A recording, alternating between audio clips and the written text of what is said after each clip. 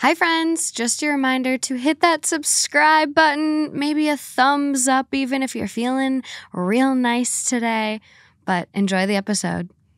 At the NFL game in Germany. West Virginia. That should be your intro. I'd get taken down for copyright on YouTube. I know, isn't that sad? What if you sing it? I'm not singing, despite what you think. Maybe your opinion has changed now that you've heard me sing in the shower. I haven't checked in a while, but I cannot sing.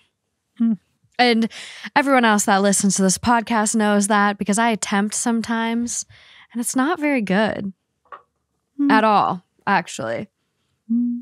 But are you ready for today's episode? I think so. Yeah, you got your Menards your Menards shirt over there, so you're ready to do some work. Yeah. Yeah. Well, I'm what? dedicated to service and quality today. Okay, you better come through on all your takes today then.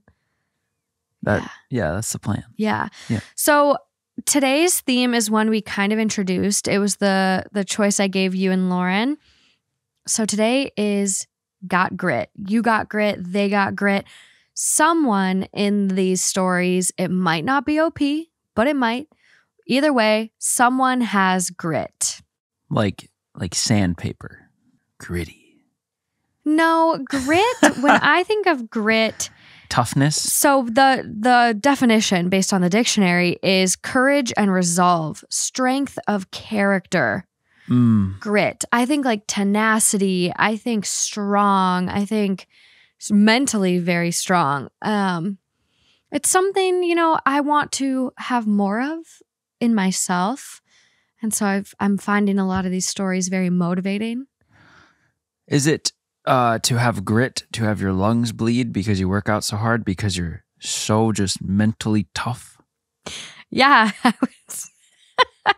Justin experienced something recently and he's a little scarred by it, I think.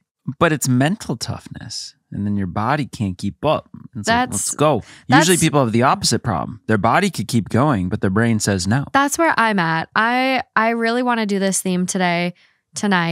I've just been dealing with like a lot of anxiety and mental health stuff lately. And I feel like a lot of people are, just like with the world being what it is and like online and being online is just like blah, blah, blah, blah, blah. And then you have ADHD, blah, blah, blah, blah. It's like, I just saw this diagram of like the ADHD iceberg and it's like what people think ADHD is. Like, oh, can't focus and blah, blah, blah, blah, blah. And then at the underneath of the iceberg, it's all this other shit. I'm like, oh my God, it's me. That's why I'm struggling so much.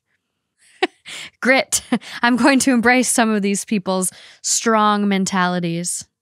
I literally, you guys, I had to have Justin lay on me, like Temple Grandin style, lay on me because I was just so overwhelmed and my nervous system was fried. So if you're ever feeling like that, literally have someone lay on top of you and it feels so good.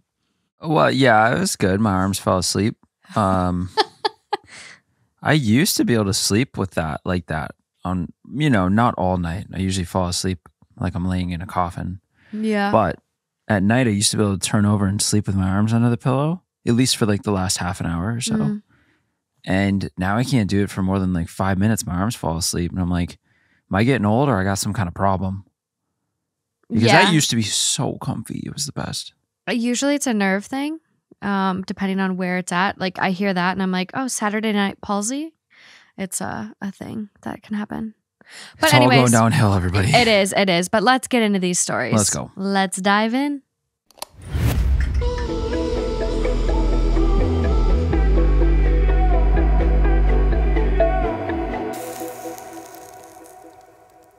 Was that you? Don't do that to me. I already think this place is haunted. Okay. So, up first. This one is coming from AITAH.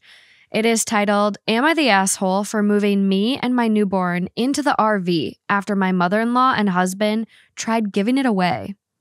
I'm feeling incredibly grossed out, so maybe this is hormones talking. I just gave birth a couple of weeks ago.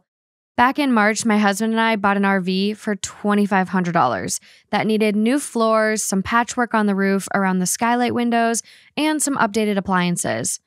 All summer, we worked on the RV and sunk in over $4,000. The only thing left to complete is updated appliances, but it's not a necessity. Obviously, since we just had our baby, though, that's been put on hold. But we still intended on having it completed by next summer so we could go camping and traveling around for a few months.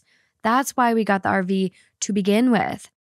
Now, my husband's sister, Jamie, 38, is having marital problems, apparently. And for whatever reason, my mother-in-law thought it would be okay to tell Jamie she could have our RV since we aren't using it anyways. We are in no contact with Jamie, following her running her mouth about us to the rest of the family because I refused to watch her dog for free anymore because I was heavily pregnant, and her dog is a big, untrained nuisance. We haven't spoken to Jamie in at least 3 months. We went 100% no contact when we found out that she was heavily trashing our names. So why mother-in-law would give our stuff to Jamie baffles me on so many levels. Therefore, when mother-in-law came here and said, quote, I told Jamie she could have your RV because she needs to get out of her house. We already have renovation plans for the camper. I was pissed. I asked her why she would give shit away that wasn't hers and why she would think it was acceptable.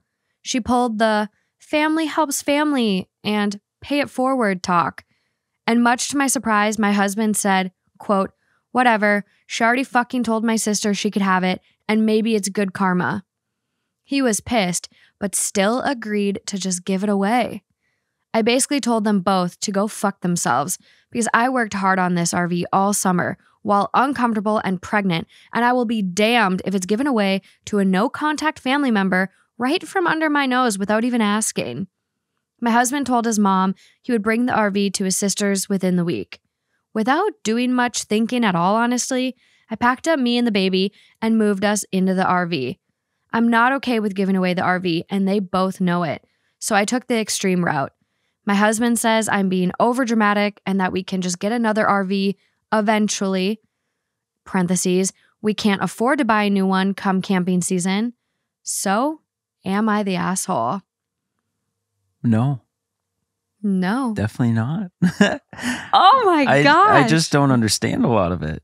I don't get I was picturing it almost being parked at the mother-in-law's house. And then it's like, oh, just grab that, just take that, and like it'd be cool. And that was my first question is it just sitting over there for her to be like, oh yeah, just grab that one? But it's not. It's at their house. Because the husband was like, I'll deliver it within the week. What? We'll get there. We need to get there. But there's so much to unpack with this one. Yeah. Okay. A lot of dynamics. But the fact that the mom gives it away is weird.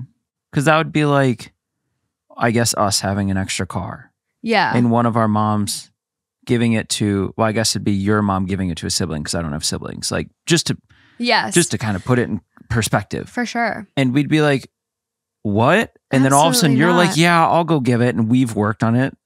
Of course I'd move me and the kid in the car.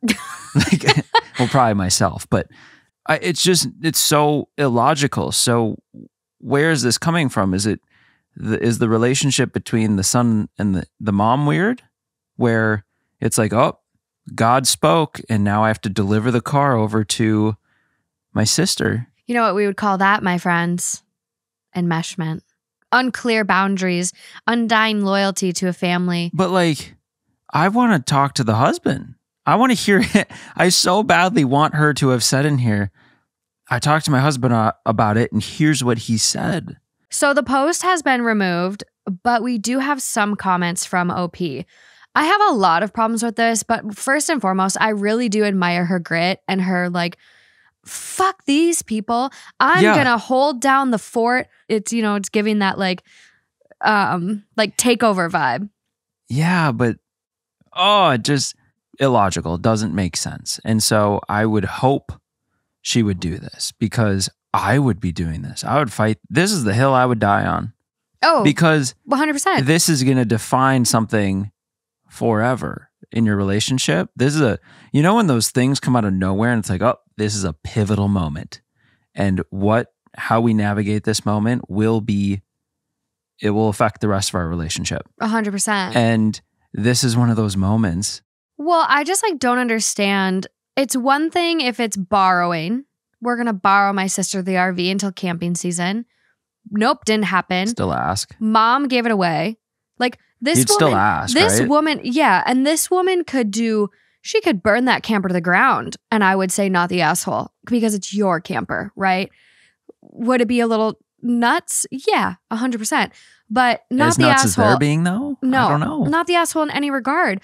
It's just really frustrating to me that this husband would totally disregard his wife's feelings, respect, boundaries, and also to be like, oh, well, we'll get another one eventually. You don't have the money. You just had a baby. When is eventually? 5 years from now? Why would you shoot yourself in the foot when you have a perfectly good camper that you put your heart and soul and money and your blood, sweat, and tears into? Well, it's like their money. It's not like he just did it all. He bought it and their did all money. The thing. It's their money. They bought it for them. And is the sister offering to buy it? And I fully understand. No chance. And I fully get if this is a bad relationship that the sister's in and she needs to get out. But guess what?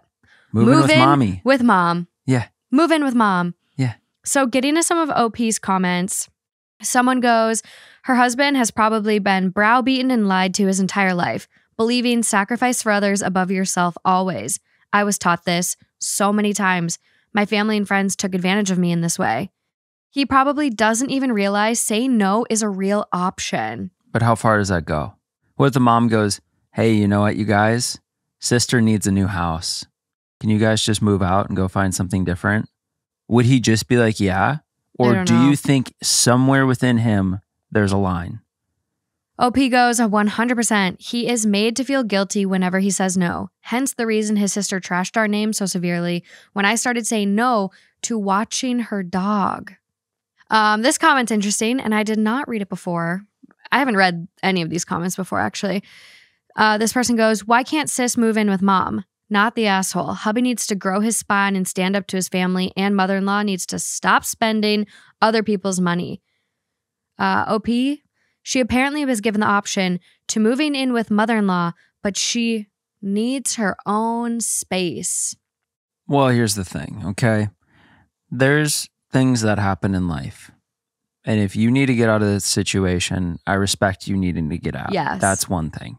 But at some point, you're not going to have all your luxuries when you are in a time of need. This would be a time of need and a time of change where you're trying to get out of something or you just need space or something. But if you have to move in with mom, if that's your option, or you have to go rent a very expensive hotel and you don't have money to, you're going to end up having to go stay with mom because, yeah, you might need your own space, but you just can't really have it right now. You don't have the means to do it. You're not entitled to that at all times. You could negotiate something with your mom like, hey, I'm going to be doing my own thing. Leave me alone. Like I'd love to do a couple dinners here and there throughout the week, but I just really need space right now. But I just need a room. I need a place to crash. Well, and a safe place is better than nothing. Right, go exactly. live with mom. It's no shame to move back in with your parents. But that can be your own space. You could still have that when you are desperate for this need. And it doesn't mean you can go start stealing stuff from people. There's one more comment I want to read before we really move on from this. Okay. I'll go look at the top one in case I didn't read it already. But someone goes, if you're handy with an engine in any way, you could do something to disable the engine, something that will make it impossible to start so he can't take it when you turn your back. Take a couple of spark plug wires off, remember how they go back on, yep. or remove a key fuse or something hard to diagnose. OP, girl, this is why you got that grit. OP says, I did remove the key fuse. I didn't add that in the original post because I figured it made me look like a psycho. I think it's kind of smart. I love you. I love it. That's better than burning the thing down, Morgan. It's way better. Yeah. And it's better than messing with the engine some way that it could hurt it. Yeah, because she does want to enjoy it. And she worked really hard on that. Like being pregnant and working on an RV in the hot summer or whatever it was. Like I'd be so mad at my family members for doing this, especially my husband, my partner, for not having my back. Well, and I think big picture, you know, the RV is one thing, but the scary part about this is your relationship. It's kind of a weird make or break This situation that doesn't classically kind of sound like it, but it is. I think the resentment could build. And if he's willing to like not take her side like this and other problems, I think it could really be detrimental. Like the resentment is like it's a sinking ship. I don't think I could get to the next problem. I would need this figured out. I would be like, this needs to be right somehow, some way. Otherwise, I'm questioning a lot of everything going forward. Yeah. And the top comment on this does say, you've got a problem with your boundary stomping in-laws and your husband, who just lets them. Why on earth would your mother-in-law give anyone your RV, much less one you've worked on for months? And why is your husband letting her walk all over him? So family helps family, huh? What has Jamie done to help you? She's having a fit because you don't want to watch her dogs and talking smack, and you're supposed to just give her an expensive RV? I don't think so. Not the asshole. Yeah, and you're never the wording from the beginning was weird. Oh, they'll give you their RV. They'll give right from the moment this thing started. Hell no. Not they'll let you use. No. It does sound like OP's husband has had like a complicated childhood. Someone does ask, has your husband always been a mommy's boy, or is this a new behavior? And OP goes, he actually isn't even what I would consider a mommy's boy. Both his parents failed him growing up, and he ended up in the system for over 2 years before his mom got custody back. And then she didn't even take him. He ended up bouncing between his grandparents and brother's home. So he isn't close to either of his parents, but for whatever reason, he still never says no to them.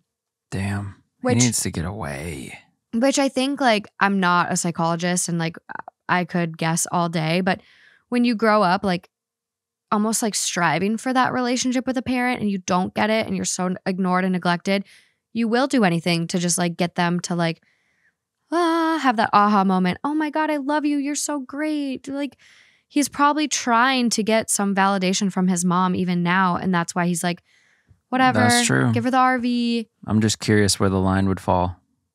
Very curious. Therapy needs to be with sought. what the mom would ask for and have finally. And I don't want OP, our grit girl here, to find out. I think couples therapy, 100%, but he needs some individual therapy because that's a lot of trauma to go through as a little kid.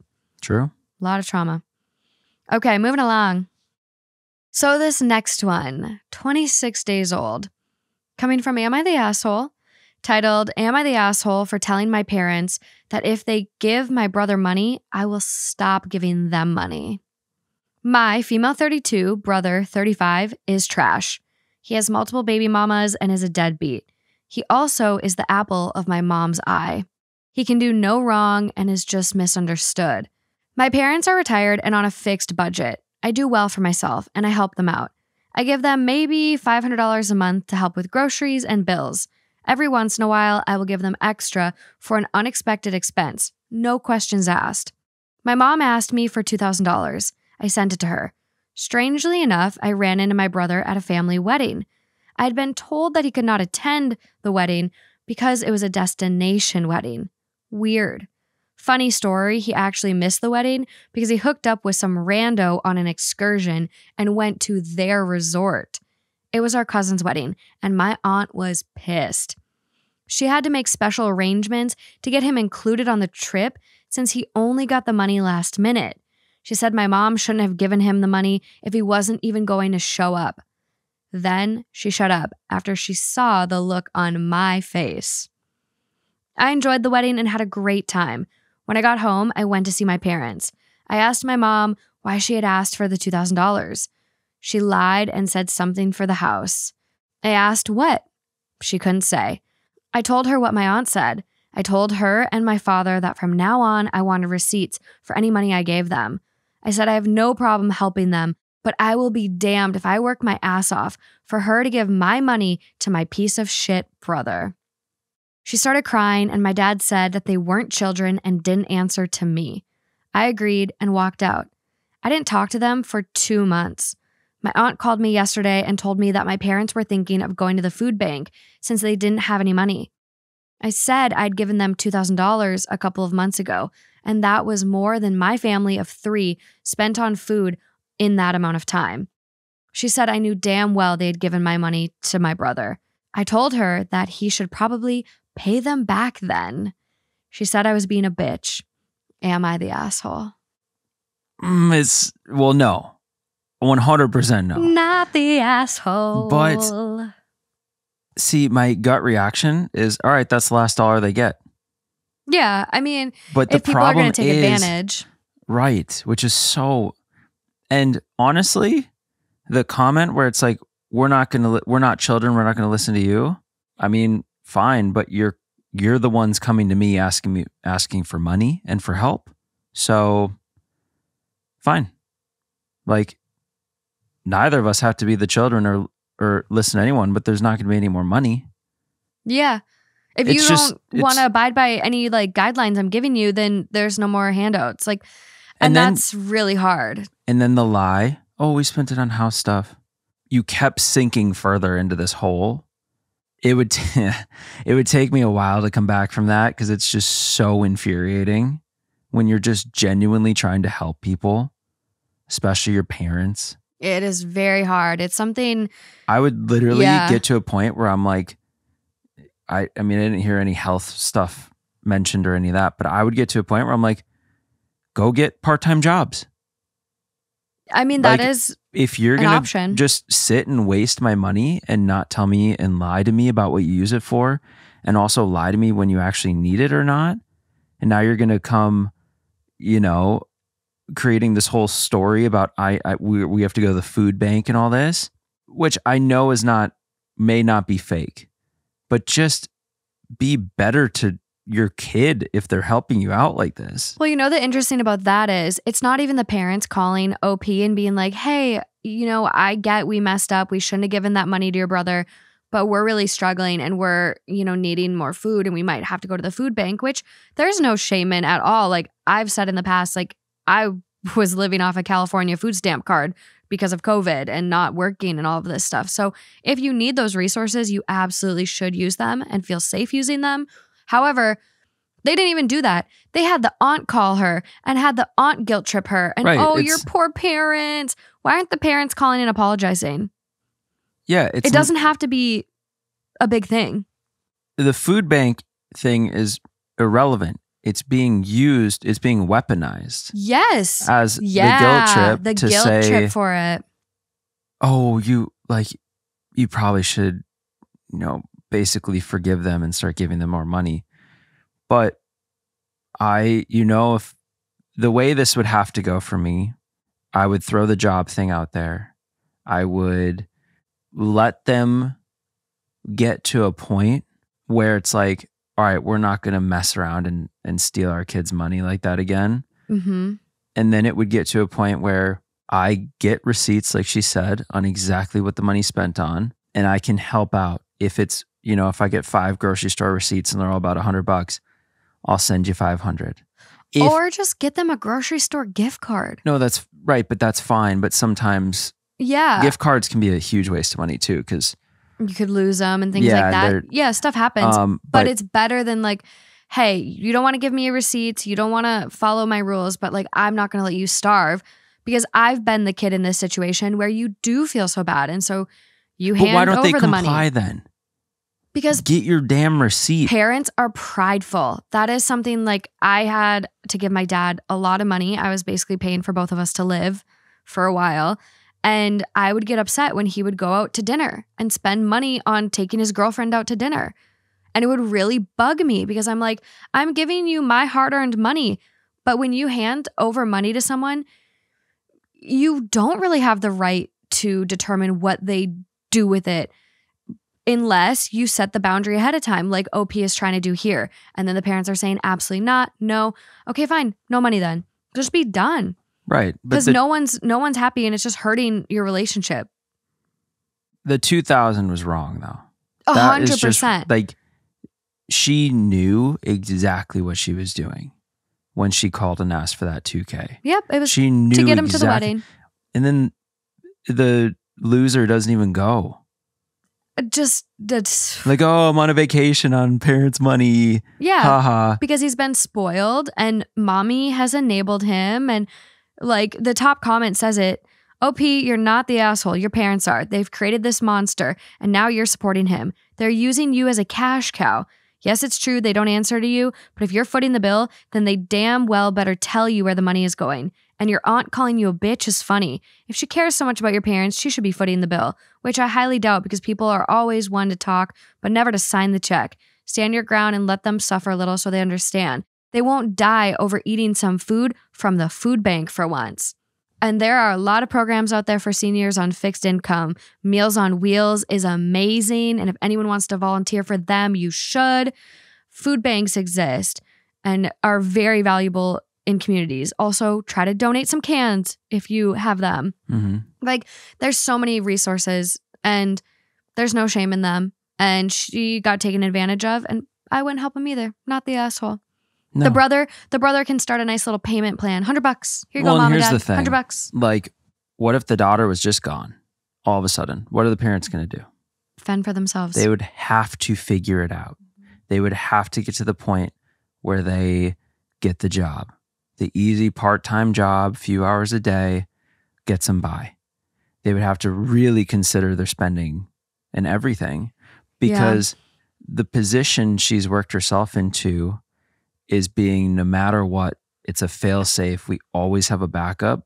So they're never on the edge of like, okay, yep, we might actually lose it this time. We have to change something. They know they would never will. And that's where, it's great what she's doing. It's great to be able to get in a position where you can turn around and support your parents after they did all the supporting you for bringing you up in this world, because that's not easy. That's not cheap. And I never want to discount what a parent has done to bring up a kid and raise them in this world. But at the same time, don't take advantage. And she needs to get herself out of that position so that she can still help them like she wants to, but not be taken advantage of. Yeah, and that is a hard line as someone that like, I have really struggled with this, like myself.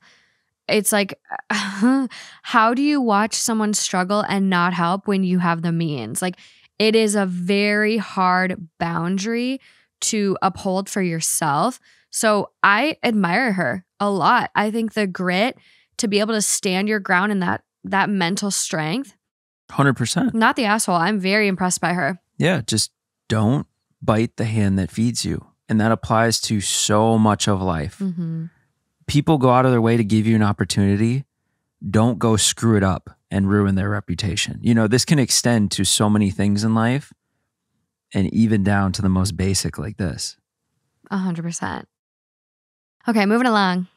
One of this week's partners is Firstleaf. How do you guys pick your wines? I know for me, I usually run through the wine aisles, finding the cutest labels, and just get those. And half the time I get home, open it up, try it, and it's not very good. Well, with Firstleaf, they take all the stress out of finding new, amazing wine. Firstleaf is a wine club, and they sent me a personalized shipment of bottles right to my doorstep. It was so easy to get started. I took a short quiz, told them about the flavors I liked, dry, sweet, red, white, rosé, and then I was sent some amazing, amazing wine. I'm finishing up the Pinot Noir tonight, and I am very excited to try the Cabernet, but what I'm most excited about is learning about these wines. I'm trying to be fancy. I want to know about the body, the tannins. And when you get your box from Firstleaf, you get all of these little cards about each wine you got. Firstleaf has made trying these new wines an actual experience. And Firstleaf prices are pretty great too. Firstleaf wine is priced 30% lower than what you pay at a wine store. And every selection is backed by Firstleaf's 100% satisfaction guarantee. So if you're ready to try it for yourself, find the wine you'll love this holiday season with Firstleaf.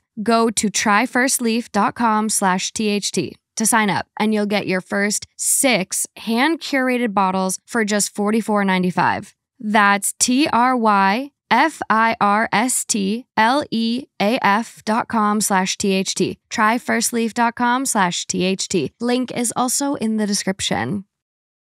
Okay, this next one is pretty interesting. It could have also been a part of the pretty peculiar theme. Okay. I didn't really know where to put it, but I just felt like she was kind of a badass for standing some ground. Is it less maddening? It's very strange, especially, you'll see why. I'm getting hot. You getting hot? You getting feisty? Yeah. I got one part of the hot in the logo right now. Okay. So this one is titled, Am I the Asshole for Telling My Husband That I Can't Stay With Him When Our Newborn Is Still Small? I have 3 stepkids, 12 male, 11 female, 8 male, who are damn good kids, and I've been involved with them for 6 years now. And while there have been ups and downs, I get along with them all really well. Generally speaking, I get along really well with their mother as well, but this issue is dividing everyone. I gave birth to a baby girl 3 weeks ago. In the beginning, I fully expected the overbearing behavior, but after multiple talks and explanations, I'm at my wit's end. So basically, whenever I'm breastfeeding the baby, my stepkids are either trying to hug her or kiss her or right down at my tit level and talking to her. Almost every single feeding. They refuse to leave the baby alone when I'm nursing, despite me voicing several times how uncomfortable it makes me feel that I have 4 kids hanging off of me while I'm trying to breastfeed. Not to mention when they lean down to kiss the baby during this time, which is just stupid inappropriate. Or when she's taking a nap, they will go in and touch her and play with her feet or rub her head and immediately wake her up, so then she's cranky as hell from a complete lack of sleep. And again, no matter how many times I explain to the kids and my husband that they need to stop and why, they continue to do it. And they are always so loud about it too. Whenever they talk to her, it's basically them screaming. Like if she starts to fuss, they are immediately right down in her face saying, quote, "Hey, you stop that right now." I'm getting nauseous. I barely eat because this entire environment is making me sick to my stomach.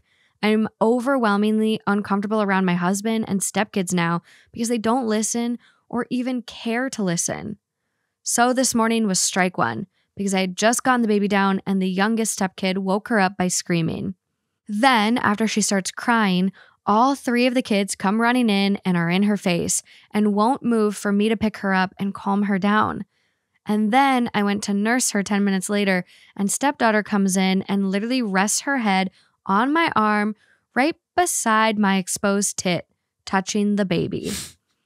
I just got up and packed. I told my husband I won't be staying with him and his kids as long as the baby is still small because I can't handle them and their lack of boundaries.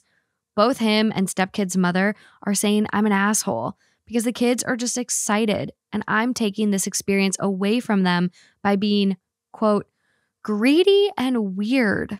I'm just fucking tired and grossed out by the lack of consideration and people constantly right at my tits as if it isn't inappropriate.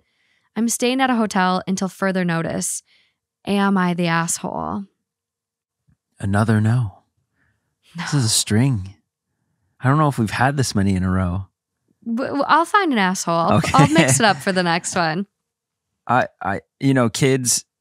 Kids will do what kids will do. And when you're the one trying to uphold the discipline or the boundaries and you have this completely inconsiderate husband that is doing nothing but basically enabling all of it, it's going to be very hard to win that battle. You need to be a united front as parents, and especially when it comes to showing your kids what's right and what's wrong, you cannot be divided. No, especially because she's the stepmom too. Like, these are his kids. Yeah, she's in a very delicate position. Very delicate. And I would probably hit that line too of I gotta start taking matters into my own hands because no one's listening to me, no one's respecting me, and I'm gonna lose my damn mind. I would have lost my mind after the first time it happened. Like, she is not a dairy cow at the state fair. This is not a spectator little watch the cow give birth and feed its baby. So what do you do? Go touch the tit and milk the teat. Do you get the husband to finally do some shit? I mean, you could give him an ultimatum, which is kind of like what she's doing. Like, I can't stay here. This is complete and utter lack of disrespect for my boundaries. Also, how inappropriate. Like, these kids are 12, 11, and 8. Like, this is just so inappropriate. Like, how is the mom even okay with her kids putting their face in another woman's breasts? Like, what?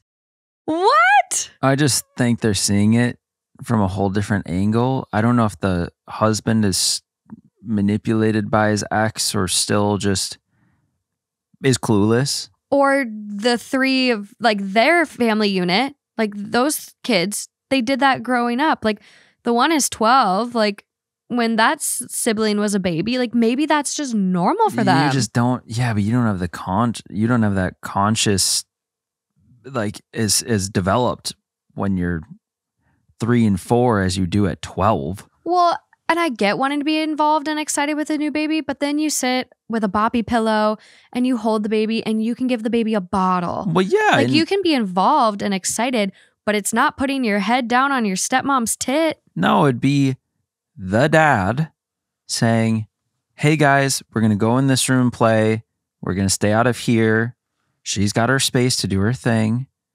And that's as easy as it has to be. Mm-hmm. But they're just like the last story, we're creating, or maybe the first story, but we're creating some monsters here because these kids are going to grow up and not respect anybody. They're not going to respect teachers. They're not going to respect anyone in their life because they're just like, oh, whatever. We get yelled at and we get told not to do things, but we do them and don't get in trouble. Yeah. There's no consequence. I also like, what's up with them yelling? Like yelling at a 3-week-old baby.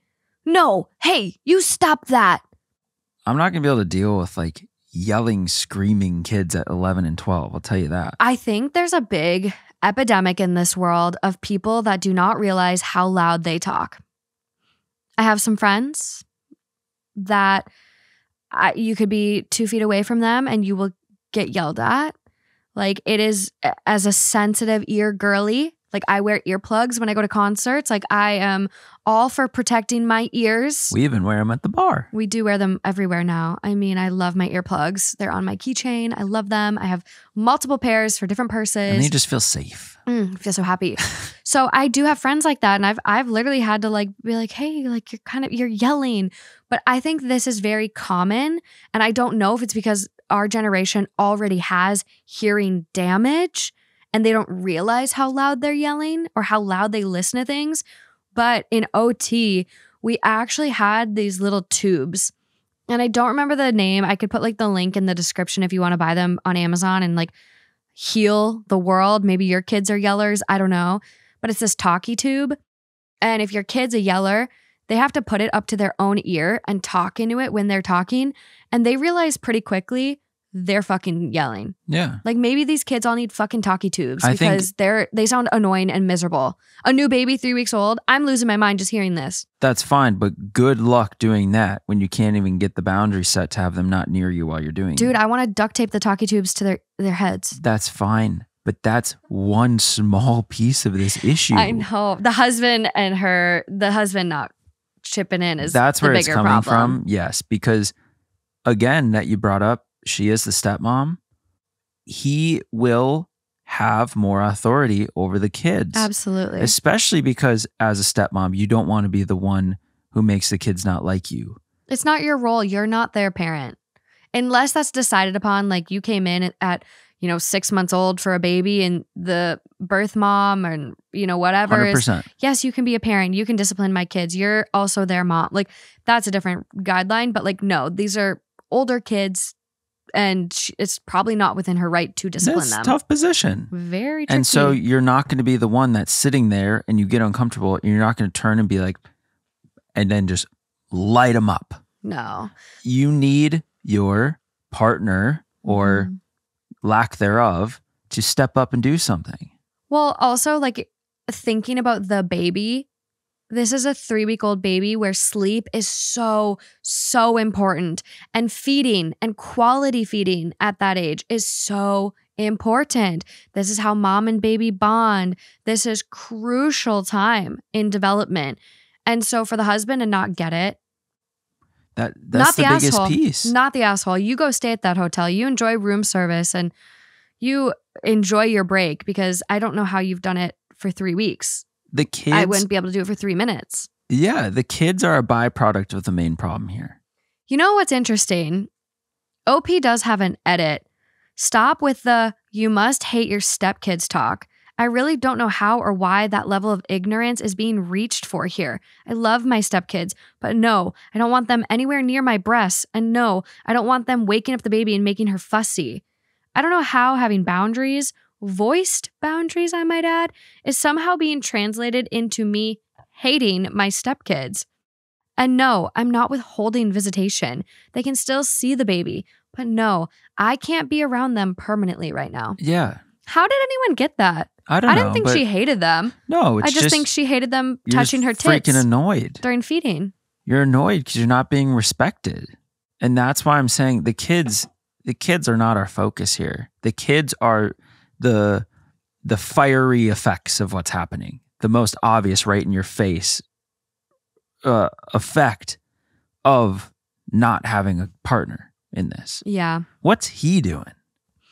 So, top comment on this one. What does your husband do when the children behave inappropriately in other situations?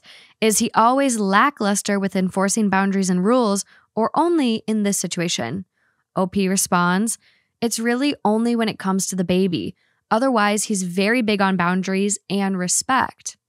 I think maybe he's worried about the dynamics between his kids and a new baby. Oh, there's plenty of time for that. And maybe the kids being jealous of the baby, or maybe the kids feeling not as loved as the new baby. So maybe he's just scared to enforce anything in regards to the new baby. Right. So if this were to be us and I'm her, I would sit you down and say, listen, I need you to back me up on this. I'm losing my damn mind. This isn't right. And then if he has those concerns, he can voice them in that moment, and I would respond and say, well, it's just, there can be a balance. We can have them hold the baby. We can sit on the couch. We can do whatever, but it cannot be while I'm doing this. And I also just need some goddamn time, and they cannot wake the baby up while it's sleeping. What don't you understand? Yeah. Waking the baby up while it's sleeping? Non-negotiable, do not do you fucking think do. That's like going to impact their future relationship? Yeah. If I was getting woken up nonstop by people tickling my fucking feet, we're not going to be friends. I don't know if you remember that. I remember early stuff, not 3 weeks old. No, of course she's not going to remember that, but you know what I'm saying? It's subconsciously maybe. Yeah, it needs to just be a sit down with him. Listen, here's what I need. Because obviously he does it in some other aspects. Yeah. There are a lot of comments from OP. I want to read a couple of them, but fire them off. But I'll try to remember to post the links in the description on YouTube for those that want to like read every single one. So someone goes, well, at least the kids aren't hitting her or being mean to her. They seem to adore her. The kids seem to like you too.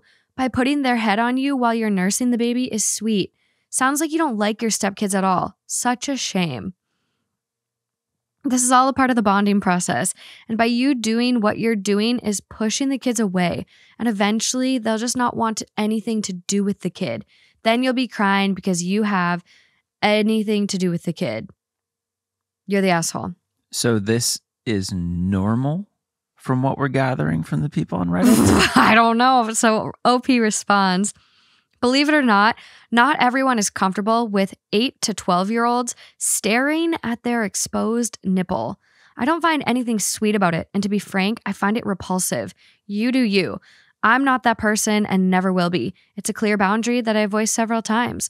My stepdaughter putting her head on my arm right next to my exposed breast and touching the baby was something I already expressed to her directly, and that it made me uncomfortable. Don't reach and say that I don't like my stepkids. I do. But I don't like them right at tit level. Like they're waiting for their turn to nurse. Yeah, literally. And maybe they are curious about, anatomy and the body. and they want to see the action. But there's a time and place for that. Jeez. Someone goes, you can always go to your bedroom and lock the door to feed your child. Be honest with yourself and admit you feel differently about your own child opposed to your stepchildren. Sounds like you're the asshole. OP responds, I am in my bedroom when I nurse the baby with the door closed. My husband refuses to put locks on any of the doors. Honestly, you and the other commenter sound kind of ignorant, immediately jumping to she hates her stepkids. Quote, how dare you not let your stepkids look at your tits? Jesus fucking Christ. Seriously. Basically, people are just like asking a bunch of questions like, do you have anyone else you can stay with? The only living relative I have left is my mom, and she's a bit of an animal hoarder, so it's not really a clean environment for a baby. I have considered it, but it's really not safe. So OP deserves a safe, clean home. Like, she should be at home. These people should be fucking respectful. Mm-hmm. But again, a lot of comments. Just her trying to like explain herself a lot. Like, a lot of people are really just not getting her point of view and kind of going, you're the asshole. Well, and why is her wish for what makes her uncomfortable and not, why is it wrong? I don't know. Like, in itself, why is that wrong? To want to be comfortable with your newborn child, that's not wrong. But everyone's saying, no, you owe these kids this and you're supposed to do this. Like, no, the fuck, you're not. Yeah. Can't you decide that for you and your kid? You would think so. She has a lot of grit. I think the not allowing locks on the door is an interesting thing, especially like their bedroom door. And she does give some insight into that in the comments, that her husband won't allow locks because my youngest stepson has ADHD and sometimes has violent outbursts. So for safety for him, he took all the locks off the door except for outside doors. And someone goes, you need a lock on your bedroom door at least. I've tried telling him that, but he won't go for it. Someone goes, violent outbursts. So yeah, a lock on the nursery door pronto. And OP goes, her nursery is actually in our bedroom right now. His violent outbursts are mainly directed at himself or objects, not other people. Like, he will hit himself in the face repeatedly or slam doors or throw things, but he's never actually hurt anyone else. Right now, his doctors are in the process of getting him tested for a potential autism diagnosis. We aren't sure what's going on. Which, that is very, like, they're trying to make sure he has a safe environment. He's protected. Like, the last thing you would want is him to lock himself in a bedroom and punch himself in the face repeatedly. Like, that's terrible. But you know what? A bedroom door that you can lock, and maybe there's a key like hanging off the knob that you punch in a code to get if you need to get like in that room. I don't know, but you need to be able to have some privacy. Right. So, let's look out for him, but let's also do that for your wife. Yeah. And your newborn child. Yeah. Last comment I'll read. People breastfeed in public all the time. People don't get naked in public all the time unless they're sick and twisted. So that's an apples or oranges situation. Someone must have like commented above and like made a comment to be like, well, people breastfeed in public. You should be comfortable with people watching you. Yeah. And OP goes, it doesn't matter if people breastfeed in public all the time. The point of the matter is that I would not be, because it's my boundary. Right. And that's the thing, like, to each their own. Yes, to some people, it is just a breast. It is very natural and it's a part of anatomy, and that is the baby's food source, and it's not inherently sexual. But at the same time, like, that's her fucking boundary, and people need to get with the program, or this lady's going to be living in an extended stay hotel. Yep. I'm here for it. You got grit, girl. Yep. Moving along. My stomach hurts so bad. I might have to run upstairs real quick. Okay, babe. Another one of this week's partners is Babbel. Hola, friends. I've already made it a goal for 2024 that I'm going to take a trip and only talk in the native language that I'm learning. And this could be a goal for a lot of you guys out there to learn a new language, because only 22% of Americans speak a language other than English at home. But it doesn't have to be hard to get started thanks to Babbel. Because with Babbel, you can start speaking a new language in just 3 weeks. And it doesn't take a lot of time or commitment either. You can break it up and make it work with your schedule. Babbel's quick 10-minute lessons are designed by over 150 language experts. I personally love the podcast and the games. The games are like my savior when I'm having a stressful day and I just want a little brain break while being productive still. And if you don't believe me that Babbel's the real deal, there are studies from Yale, Michigan State, and others to prove Babbel is better. There's one study that found that using Babbel for 15 hours is equivalent to a full semester at college. So if you're ready to try it for yourself, here's a special limited time deal for our listeners to get you started right now. Get 55% off your Babbel subscription, but only for our listeners at babbel.com/THT. Get 55% off at babbel.com/THT. Spelled BABBEL.com/THT. Rules and restrictions may apply. Oh my God, that ad that everyone just listened to came at the perfect time for my tummy trouble break. Wow, too much kale. I'm just kind of dying right now. It does not happen that fast. It does when you have IBS. Yeah. I avoid kale. Yeah, it's really good, but damn, eats me up. Okay, so this next one. Am I the asshole for telling my friends that my husband isn't well read? Background. My husband, let's call him Will, is in the Navy and he works on nuclear reactors on submarines. We've been together for 4 years, married for 2. We were at a small house party with a few friends of mine from college and we were discussing books we've all read.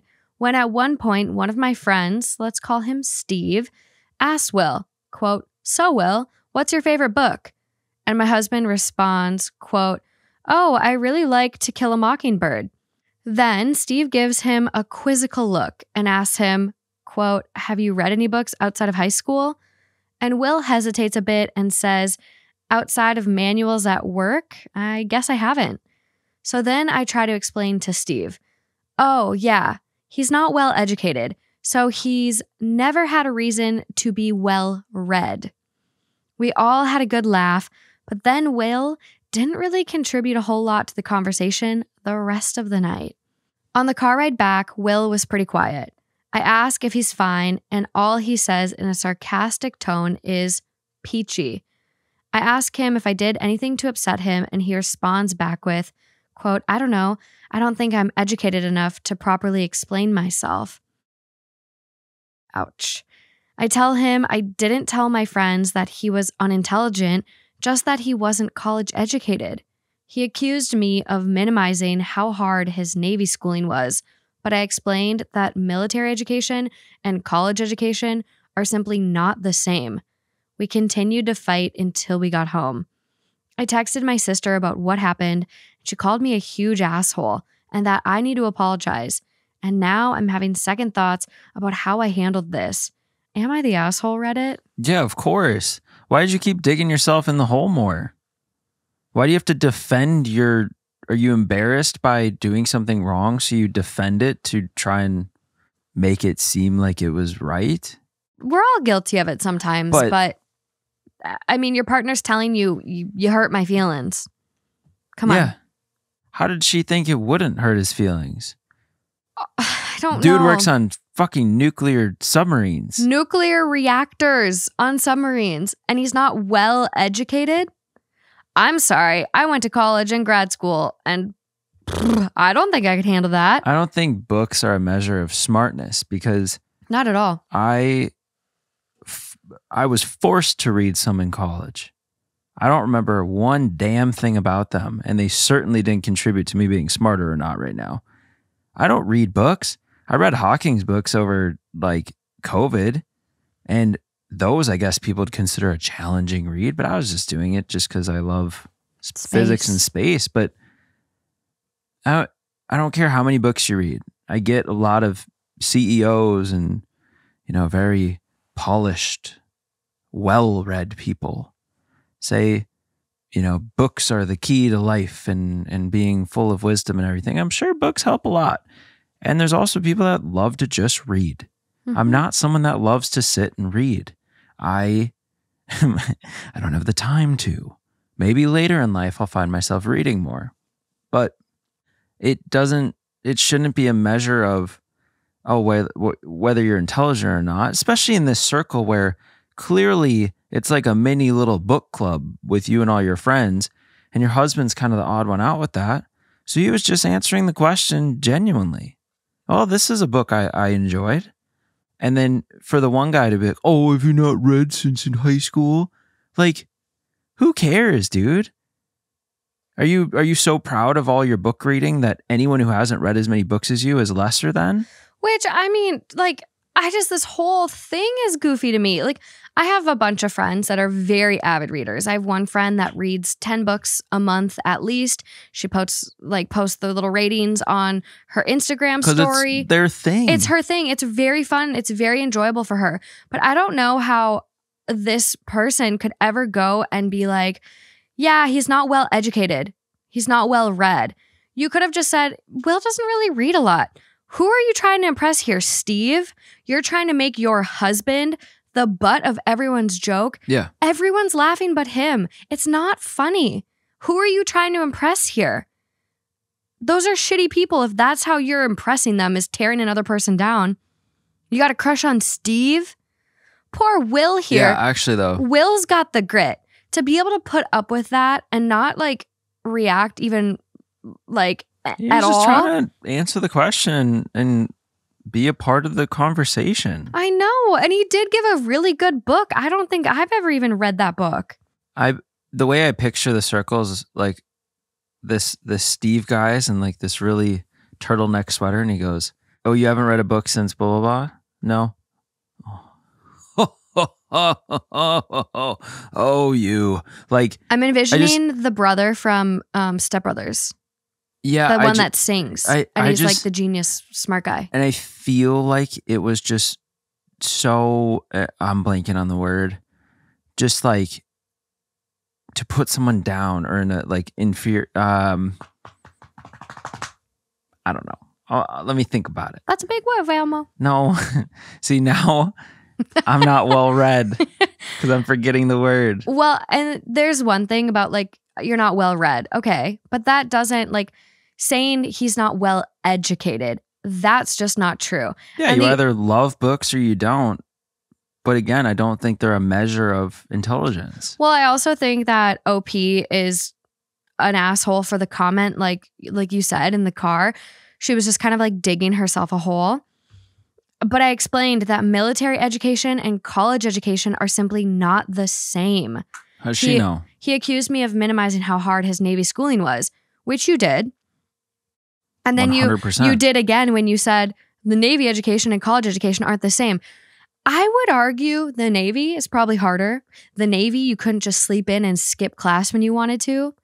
Like, I would say the Navy education was probably harder than the average Bears college education. At least mine. I can say that about mine. 100%. I mean, I had some hard tests, couple hard classes. College was pretty easy. I think it depends. Like, yeah, and I think it depends on, I guess, what you go for. 100%. Like, you guys, chemistry is not my strength. I couldn't get more than a C in chemistry. I just sucked at it.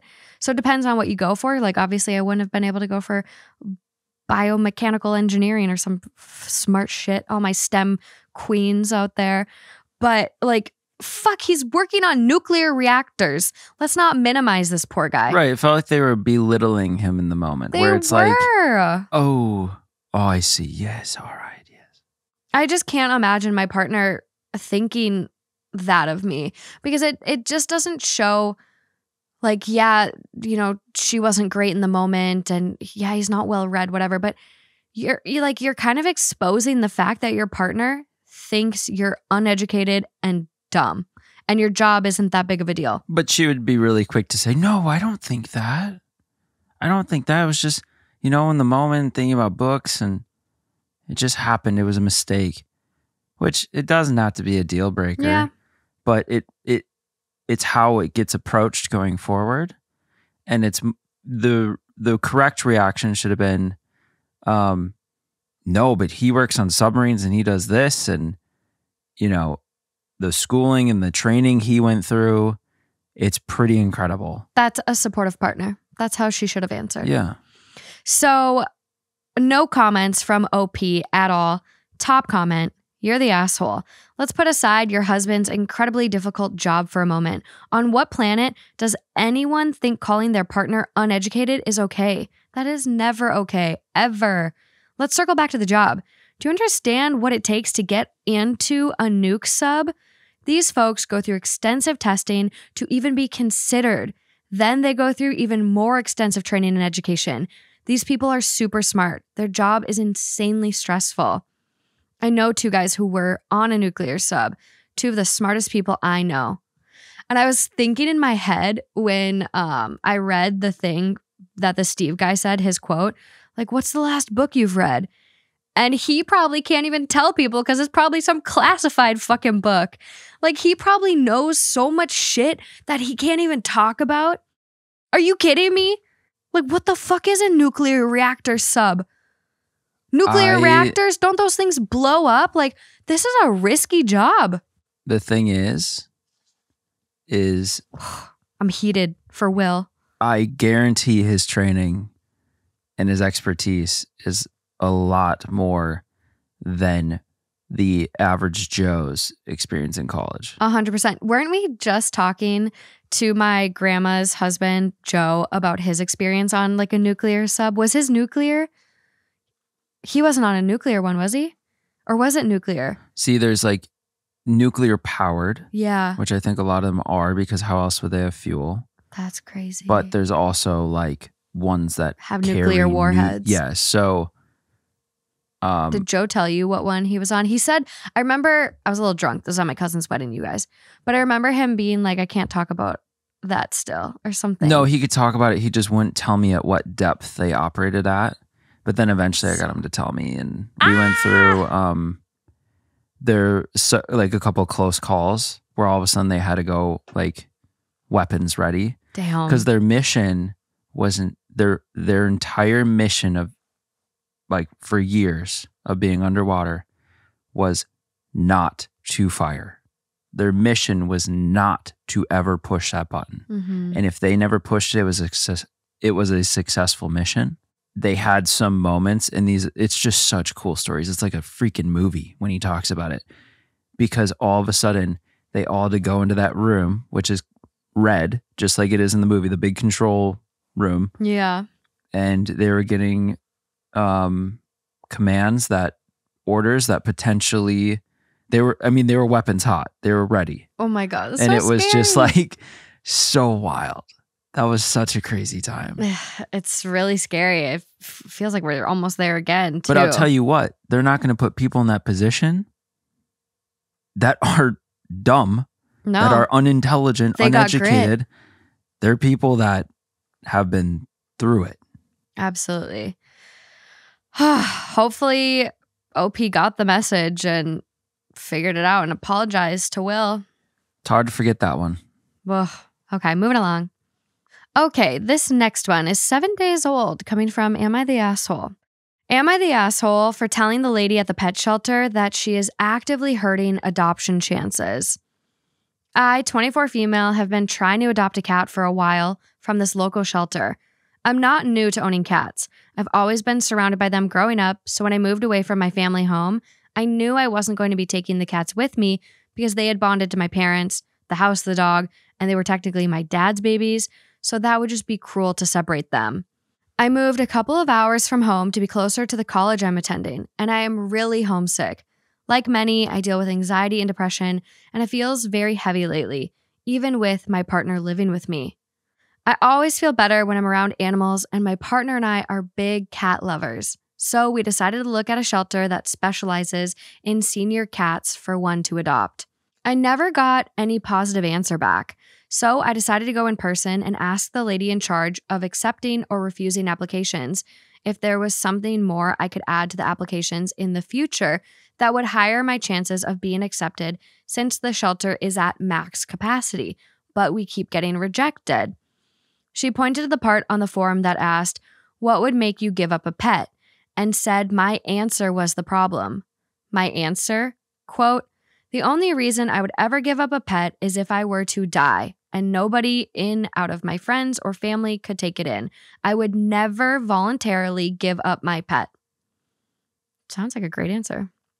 I was confused by what the problem was to that question, and she answered that I am not responsible enough if I don't have an immediate backup person to take the pet if I die.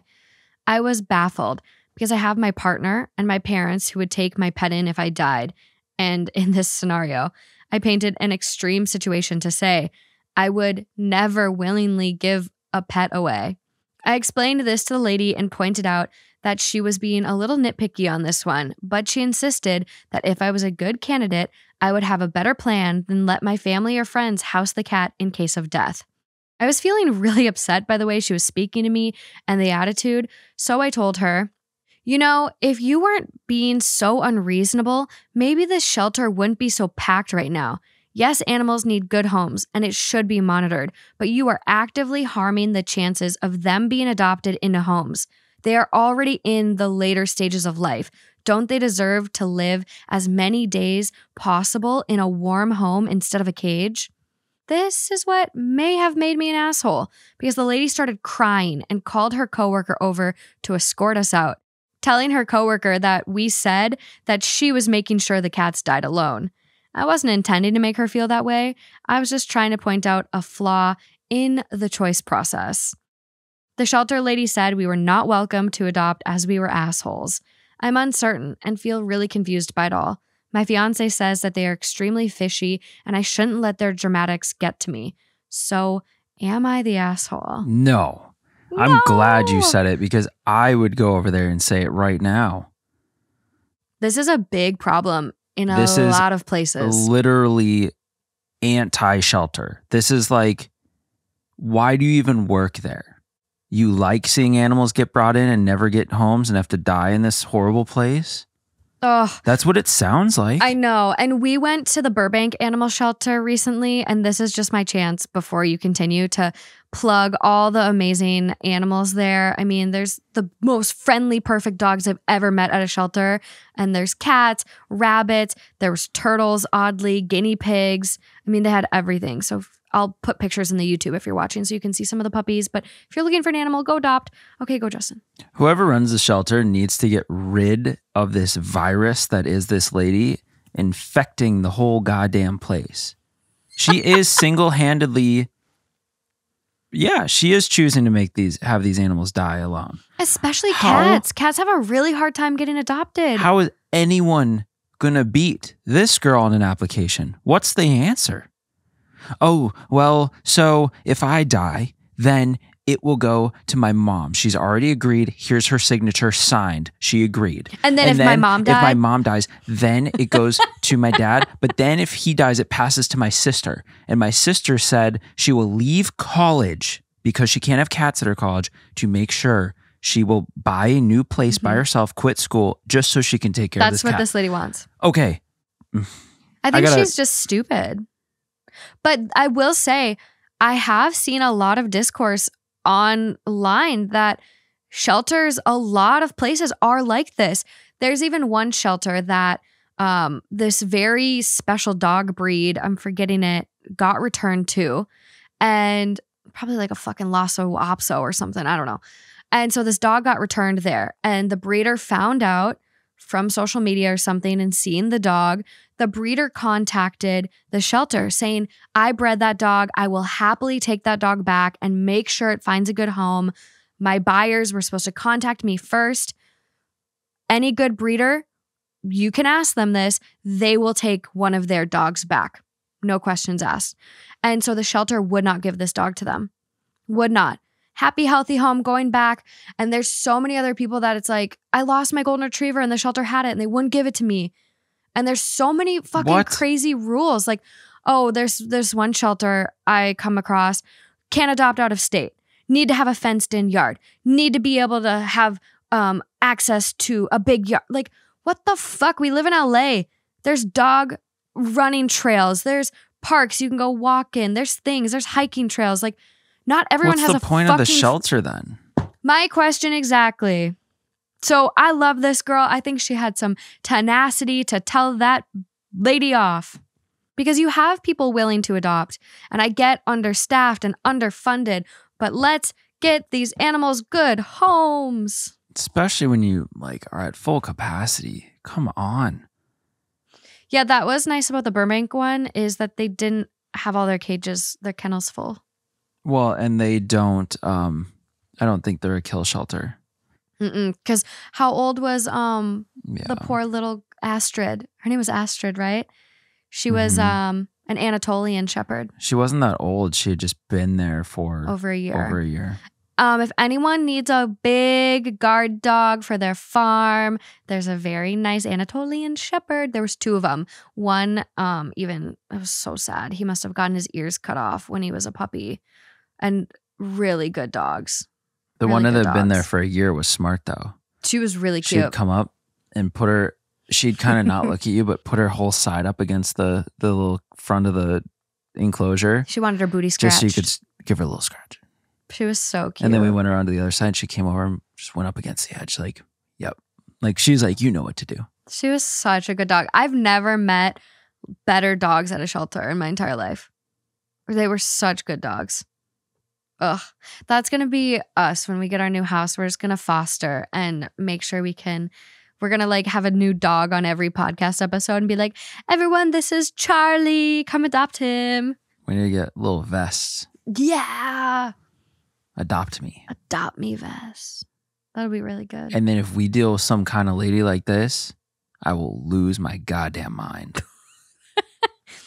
Top comment on this one.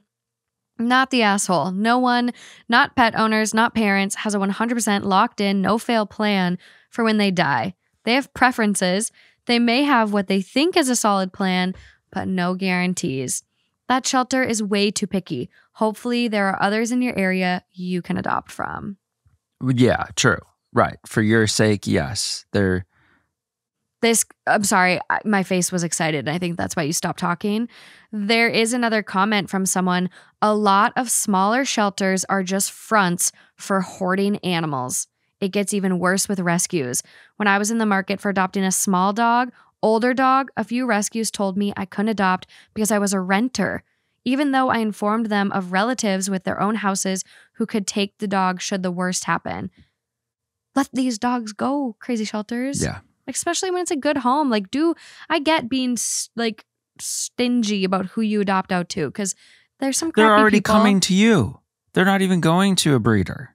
They're coming to you to save older dogs and cats. Yeah. This person goes, I got rejected from a rescue shelter because I wouldn't take the cat they recommended I adopt. So strange. Yeah, we got to move forward. So strange. We got to move on. Yeah. This is, I think, a big part of this and just from the discourse I saw. So if anyone has shelter connections, like we gotta make sure they're doing a good job because a lot of people I saw on these posts were like, and this is why I went to a breeder because I got turned down from a shelter. Like you have people willing to take these dogs. What is the point? Crazy. We gotta move forward. Okay, next. Another one of this week's partners is ZocDoc. I'm sure a lot of us have become more aware in the recent years of our health and the need to take care of it, which goes hand in hand with having a good doctor. And based on my personal experience, it's not always easy to find a good doctor. The one that believes you, the one that's willing to actually run the labs and put in the work to make you feel better. Well, it doesn't have to be that hard, thanks to ZocDoc. ZocDoc is a free app where you can find amazing doctors and book appointments online. We're talking about booking appointments with thousands of top-rated, patient-reviewed doctors and specialists. You can filter specifically for ones who take your insurance, are located near you, and treat almost any condition you're searching for. It is how I found my gyno, it's how I found my thyroid doctor, and I was able to save my time and sanity by reading all the patient reviews. They're real reviews from people like us, and they can help you find your new favorite doctor. So if you're ready to try it for yourself, go to ZocDoc.com/THT and download the ZocDoc app for free. Then find and book a top-rated doctor today. That's ZocDoc.com/THT. ZocDoc.com/THT. This one is 27 days old. Am I the asshole for telling my son that village you wanted doesn't exist since you burnt it to the ground? Good metaphors. This is a bit complicated. I'm a stepmom to 5 wonderful kids, I became their stepmom when the oldest was 9. I adopted all of them but one, and that is Nick. He never wanted me to be his mom, which is fine. The moment he turned 18, he made it very clear he doesn't care about me at all. I wasn't invited to his wedding, any holidays, and so on if he was hosting. My last straw was when he told me that he will come to Christmas that I was hosting if I left. So we are very low contact. Along with that, he has blown up every sibling relationship. He has 2 girls now, and he called me up. This was a surprise, and we started talking. After a while, he started complaining about not getting help at all to raise his kids. He asked me to watch them on Sunday and to step up as a grandparent. I told him the reason the village doesn't exist to raise his kids is due to him burning that village down. He called me a jerk and hung up. My husband is iffy on the situation, but told me it's my call since I would be the one to watch the kids most of the time since he travels for work. So I am posting here. Am I the asshole? Nah. No. You ain't the asshole. No. I mean, you kind of sealed your fate. You made the bed, made your own bed, and it's time to lay in it. You got to face what you've done. This is like going out and wrecking a bunch of shit and then being, oh, sorry, like, never mind. Or I'm trying to not say like a horrible crime. I'm trying to like come up with something that's like, you go and do all this and now you got to face the consequences. Yeah. You can't just skate through life treating people like shit and then expecting everyone to be like, oh, yeah, that was a fun time back then. But what do you need now? I'm ready. Like, you need help with your kids, or can I come clean up your house? Because you've been so wonderful to me my whole life. The audacity of him to even ask her, hey, step up and be a grandparent. You excluded me from all of these holidays. I wasn't invited to your wedding. So intentionally, directly. I was hosting Christmas at my house, and you told everyone the only way you would come is if I left my house and the party I was hosting. Fuck you, dude. And now you've crossed off every name on your list to come help you raise your own kids, and you got to me. Also, that language, help me raise my kids. The only one that signed up to raise your kids is you. You can ask for help for babysitting, but people aren't raising your kids. That's your job as a fucking parent. Why don't you step up and be a grandparent? Yes. When I have treated you as one so nicely over the years. Why don't you step up and be a dad? Just a food for thought there. I would not dare take the bait. It's not going to, I don't think the relationship's going to change because of this. I don't think all of a sudden it's going to be like. No, he's just going to, he's looking at her as a means. Yeah. He doesn't care about her. He's looking at her as just a. There's no acknowledgement. If I got to suck it up and call her to babysit the girls, I'll eat it. So she'll watch the girls. The only way in hell you'd ever consider is if there was a big life change, lots of apologies, lots of acknowledgement of the past, and just a complete 180 and life flip. And someone who, sure, may not have been the best person, but they're trying to turn around and change their life and be better. Yeah. Which is possible. Possible. It doesn't apply here, but that's the only case in which I would ever even consider then being like, sure, you know what? I'll give it a try and I'll come help. I'll come help once. What are your thoughts on the husband being iffy on this situation? And there's no mention of the husband's involvement throughout the years when Nick was being a terrorist to this woman. Yeah, it's true. I don't really know what it means to be iffy. Iffy on like, oh, you're not going to do it, but you probably should. Is it that kind of iffy? Or is it iffy like you probably shouldn't because it's been such a weird relationship? I can't tell what side iffy's on. Yeah. Okay. So we do have some comments from OP. One of them, info. What is your relationship like with your other 4 kids, or rather your 4 kids? It sounded like you never adopted Nick.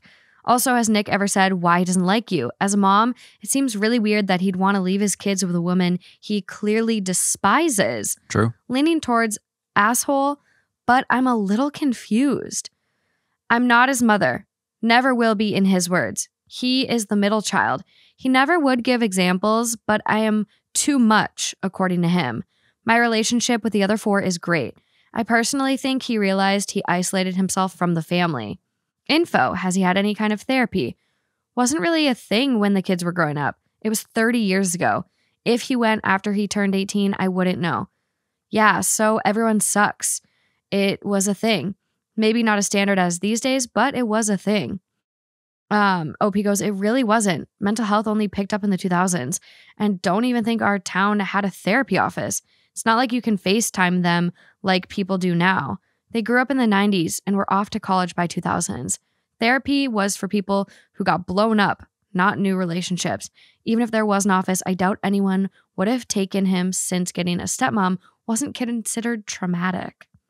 And that just shows how far we've come with mental health. I love it. That is true. Long way to go, but progress. That is true. Info, how does his father deal with this? Like, did he go to his kid's wedding? What was his reaction when Nick said he'd come home for Christmas if you weren't there?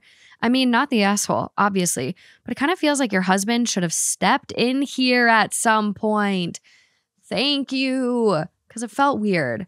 Mm-hmm. OP goes, he went to the wedding. He put his foot down on Christmas and told him he can come, but I will be there, or he could not come. He didn't come to the event. Okay. All right. There is another comment about what has your husband been doing for the last however many years? Does he have a relationship with his son? How did y'all function before Nick turned 18? Where is Nick's mother? There's so much missing here. Yeah. Husband has a low contact also, but it is due to a different reason. He didn't have a great relationship with his siblings, but they tolerated each other. Nick's mom said, I am out, and basically gave up her rights. I have never talked to her, and I don't think the youngest has even talked to her. I have no idea what she is up to. Nick sounds just like a very hurt individual who went and hurt other individuals. Yeah. Hurt people. Which there's a different way to tackle this if we want a life change and make up for all our wrongdoings. Therapy, Nick. It's there, and right, but big apologies. Yeah. And then maybe you could see some sort of village be put back together, but it'll never be what it could have been. Mm-mm. But that's on you. Yes. And sometimes in life, you got to learn that like the hard way. Yeah. But, I hope he does change as a person. And, you can come back. I'm sure those relationships will never be the same, but you can find that with other people and you can better yourself, become a good person and raise good, happy, healthy kids. Mm-hmm. There's hope. There's hope.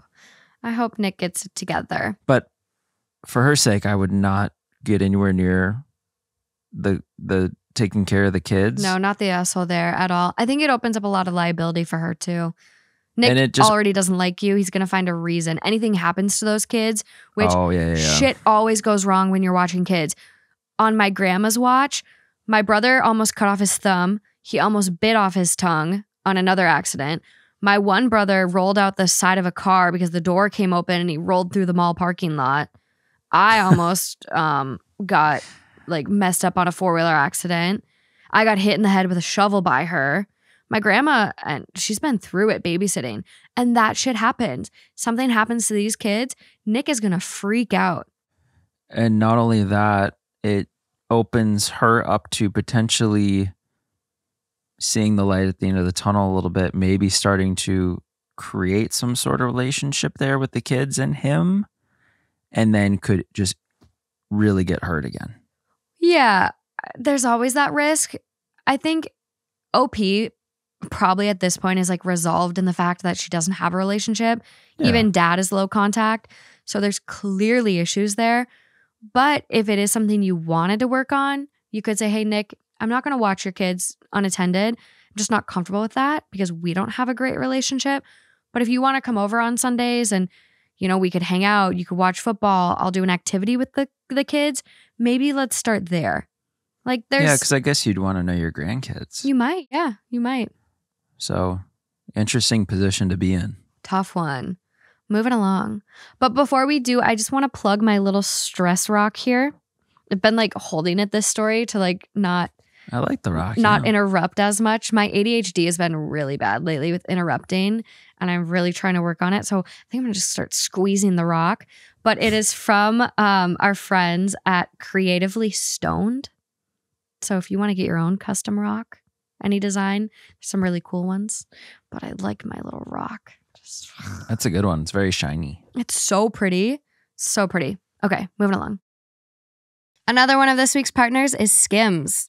As you guys know, I was a big holdout. I did not want to try SKIMS. I didn't believe the hype. And now I'm mad at myself that I waited so long because I have never felt better or gotten more compliments on things than when I'm wearing my SKIMS. And even my cozy pieces. Which makes sense because SKIMS is creating the next generation of loungewear for everybody. I wanted to share one of my favorite pieces from the cotton collection, which are these Jersey boy shorts. And the cotton collection is SKIMS' most tagged collection. And it makes sense because it's made with this classic cotton fabric for comfortable everyday wear. It's made from ultra soft and natural fibers. So the cotton collection features elevated lounge pieces designed for comfort indoors and outside. And whoever said loungewear was only for the house clearly hasn't tried SKIMS. These boy shorts I wear constantly to sleep, but I also wear them walking across the street to get my morning coffee, pair of higher socks, sneakers. You'll be getting compliments in no time. And it's available in sizes extra, extra small to 4X. So believe the hype. SKIMS has over 100,000 5-star reviews for a reason. The cotton collection and more are available now at skims.com. Plus, get free shipping on orders over $75. If you haven't yet, be sure to let them know we sent you. After you place your order, select podcast in the survey and select our show in the drop-down menu that follows. And if you missed the big news, SKIMS reinvented underwear for women and now they're doing it for men. Also available at skims.com. Come on, everyone's seen the pictures by now, right? Okay, so this next one, 20 days old. It made me really sad. Oh. Am I the asshole for canceling my birthday party because my parents cut my sister a slice of my custom cake the night before my party when she cried for it?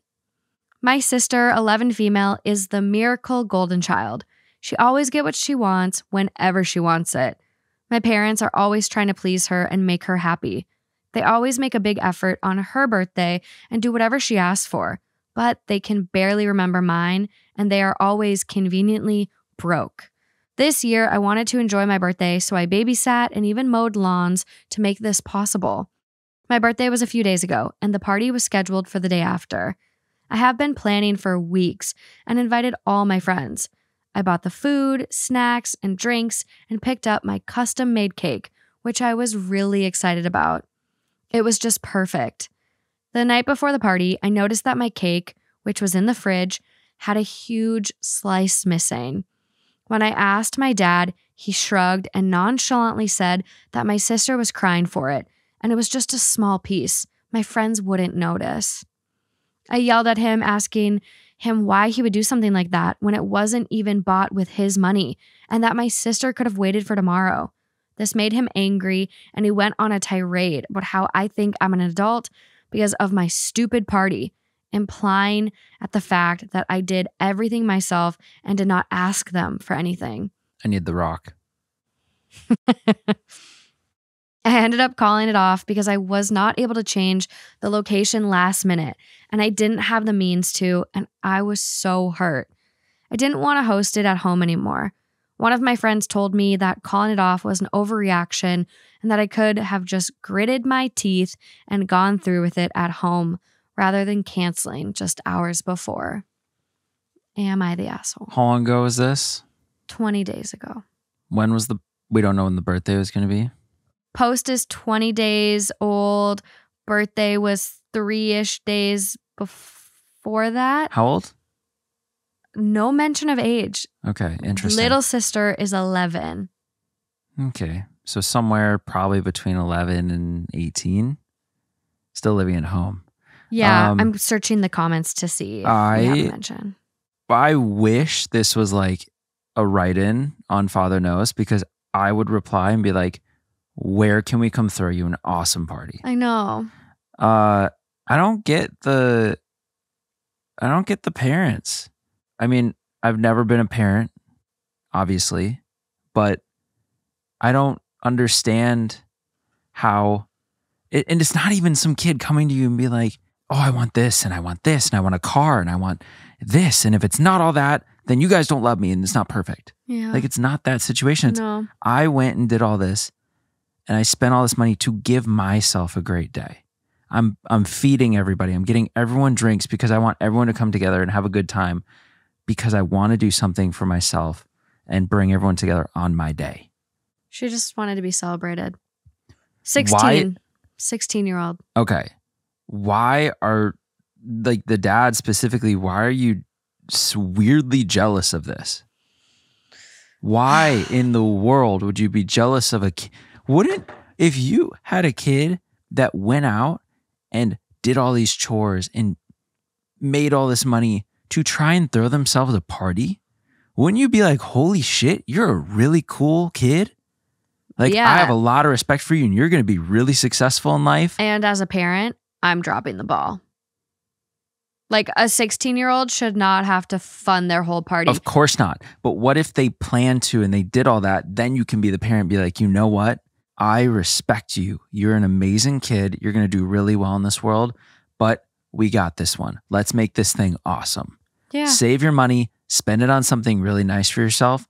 We got the party taken care of. It's like they don't even care about her. Right. But like, I wouldn't want to discourage a kid from doing this. Like, I love the fact that it happened and then the parents had a beautiful opportunity to do what I just said.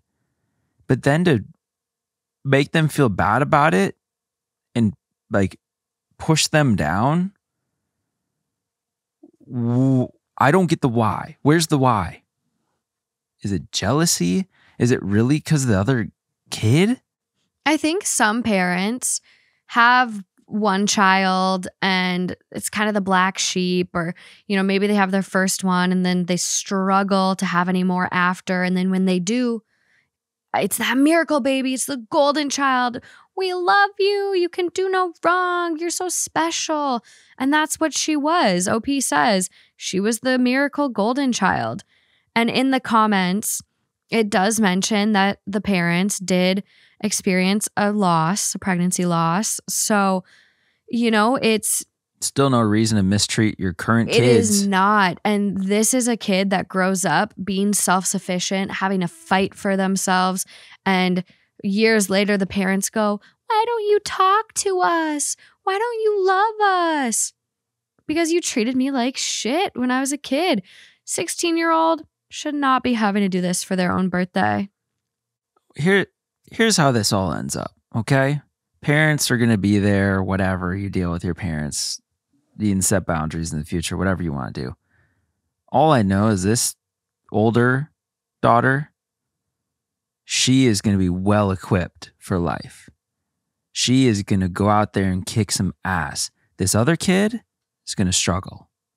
She'll be in for a rude awakening. When you are spoon-fed your entire life, which could continue until you're 30, older, I've seen it, you have a lot of challenges later in life because you don't have that grit. That grit. And it's just, I don't know. I'm impressed by this one. This kid is dope. Yeah. And it is sad just like looking at this. Like, I'm throwing myself my first ever birthday party tomorrow. And the parents stole that from her.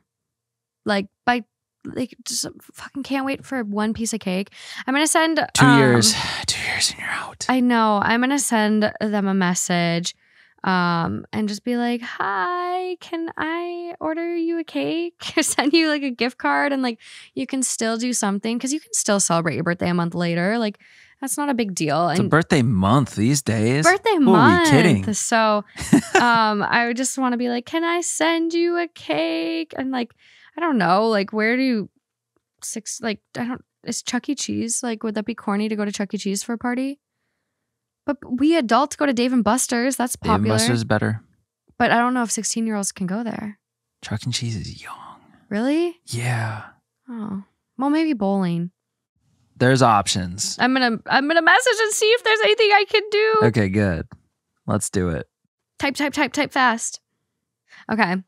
We messaged, but really just grit. What a strong 16-year-old. It does make you sad, but I gotta say, out of all the stories that made me sad, this one makes me proud and very optimistic for her future. I agree. This is such a great character trait, and I kind of did some of this stuff, not that I was unsupported by my parents, but I was the kid who would rummage through our garage and I would find stuff and put them in a bunch of bins and go out on the end of the driveway and put price tags on things.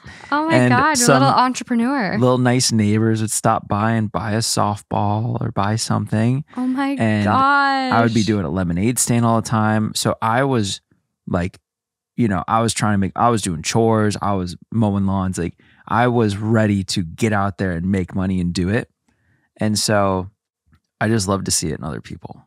I do too. And the deal with parents is it's, you know, in life, it becomes a relationship that evolves and changes like a roller coaster. Mm-hmm. And so some people get it really tough with being just kind of ostracized by their parents. And you just got to focus on you and don't let it take you down and just stay in that path. Yeah, for sure. Okay, moving along. Okay, one last one for us. Coming from True Off My Chest, my wife told my affair partner, quote, "I'd rather be 80-year-old me than 20-year-old you, and it haunts me every day." My wife and I were high school sweethearts. We are both 40 and have been together for 25 years. We have 2 children together, 5 and 6. For the past 5 years, I've thought that we are together because we basically grew up together. I met my now girlfriend, 28. I know, I'm 12 years older, but I met her at work. She is beautiful and attractive, and I thought she was this new change I wanted. Instead of breaking it off with my ex and doing the right thing, I cheated and I got caught. My wife was so gracious about it. She didn't want us to be together anymore. This was a year ago, and I left our house and rented an apartment. We have yet to start divorce, although I don't want to. Neither of us was talking about it. My girlfriend, however, is not so happy about this, and mainly because I left our big house that's originally my house to my wife and daughters. I inherited it from my grandparents, and it is worth a fortune right now. My girlfriend says that it is my family home, and for me, yes, it is. My family is living there. But my girlfriend meant that when we get divorced, my wife has no claim to the house. 3 weeks ago, my girlfriend and I were dropping our daughters with their mother, and my girlfriend went against my wishes and started talking to my wife about the house. My wife was confused and said that the house is hers and her daughter's, and she looked at me all confused. But my girlfriend told her that it was mine, and it was time to move on. My wife then said that my girlfriend shouldn't put her nose in other people's business. Girlfriend became angry and said that my wife is a hag who is bitter because she's old. My wife smiled and said, "Is your age your only redeeming quality? Because that won't last." Then she said that she'd rather be 80-year-old her than 20-year-old my girlfriend. She wasn't angry or bitter. She isn't old either. She's 40, like me. Am I so old, according to my girlfriend? She's very beautiful too. I don't know what my girlfriend was thinking. I felt so ashamed and angry with myself.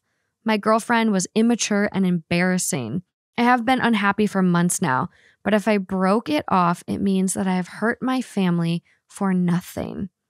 My wife called me the next day and said that maybe we should start talking about divorce. I broke down crying the moment we ended the call. Now, every time I see her, I want to be in her arms and cry. Just thinking about 80-year-old her with 80-year-old me beside her. The way we envisioned ourselves every time we saw an elderly couple holding hands or kissing, and we thought this will be us too. I realized I'd rather have 80-year-old her than 20-year-old anyone. I have messed up. But I have messed that up. Yeah. Can you tell which one has the grit in this story? Not the guy. Not the girlfriend. No, it's the OG. The wifey. I don't even know where to begin. I will say, I think cheating is terrible. It sucks. But I do think sometimes, especially like high school sweethearts, they're 40 and they've been together 25 years. Like, that is crazy. That's a big amount of time. And I do see how he strayed down this path of like, well, I don't know any different. And maybe there's something better out there. And sounds like, this coworker maybe just got too flirty at work. I don't know. But I would, how do I put this into words? I would hedge a bet that if given a second chance, I don't think he would fuck it up again. Well, no, he just said he wished he didn't. I know. So like, yeah, this is really shitty, but a part of me, like, I'm like, why are you crying as you hang up the phone?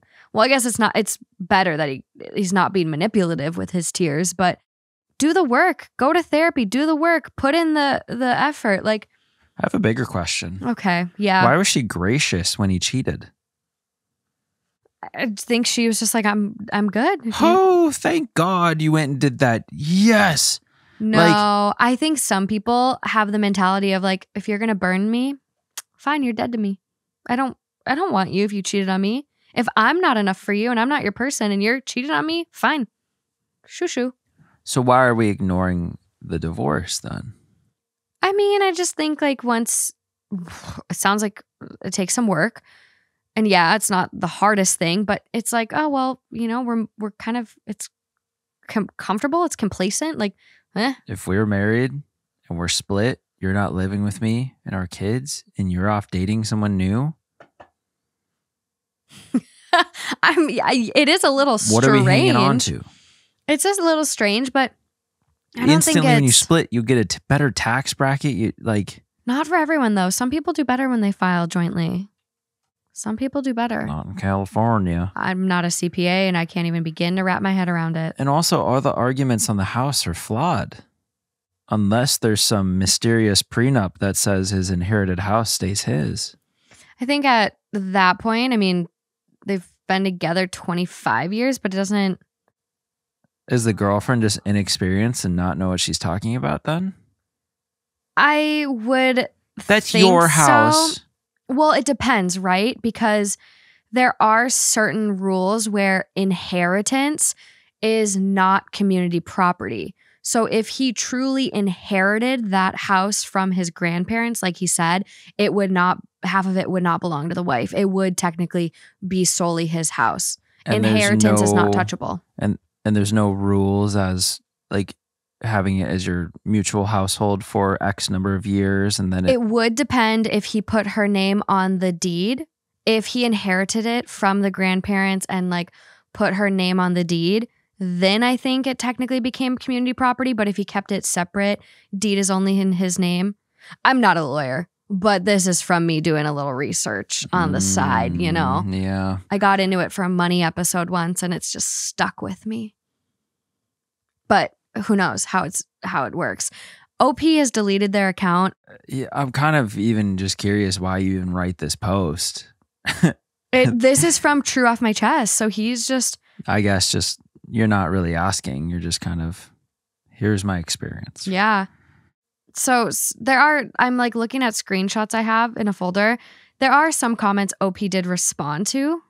So someone goes, so you left your family and let your girlfriend disrespect your daughter's mom in front of them? You were responsible for all of this. This was your choice and you'll have to pay for the consequences. But hey, let me tell you something. You better sign a prenup with your girlfriend if you ever get there. But I have the impression she will drop like a log if you try that. And OP goes, she is more than welcome to drop anytime she wants. No loss there. Oh my God. Break up, you coward.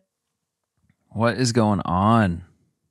Someone goes, she's going to be cheating on you with someone younger.